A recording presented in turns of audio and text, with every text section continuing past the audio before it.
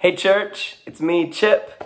Hope you're doing good. We are in the middle of an awesome series of devotions called What If? We're just reimagining Bible stories, just a handful of them, to squeeze all the juice out of them that we possibly can and look at how it applies to our own lives. We've already had what if Saul fought Goliath instead of David. We've had what if Lot's wife didn't look back, but she kept her focus. And this day we are looking at what if Zacchaeus was born taller? Do you know the story of Zacchaeus who climbed up in the tree? Here's a little snippet from Luke chapter 19, verses 2 to 3. He, talking about Zacchaeus, wanted to see who Jesus was, but because he was short, he could not see over the crowd. So he ran ahead and climbed a sycamore fig tree to see him, since Jesus was coming that way. I love this story of a short tax collector getting Jesus' attention by climbing a sycamore tree, then promising to change his ways after Jesus spots him and promises to come to his house.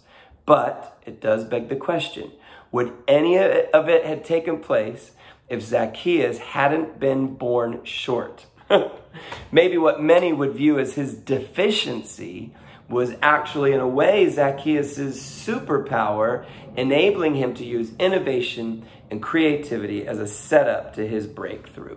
In the end, salvation came to his house, and his story has been used as an illustration of how we can display faith ever since.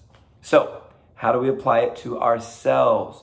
Well, what do you see as your limitation that could actually be your superpower, a bit like Zacchaeus?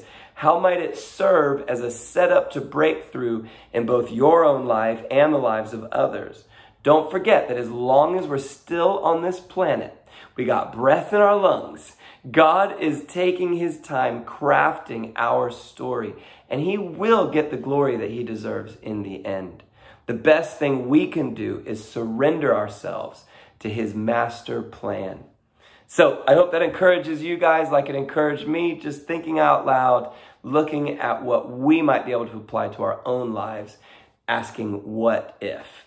Tomorrow, we are going to look at what if Mary, the mother of Jesus, had said no to the angel Gabriel when he came to announce the good tidings of great joy. I'll see you guys tomorrow.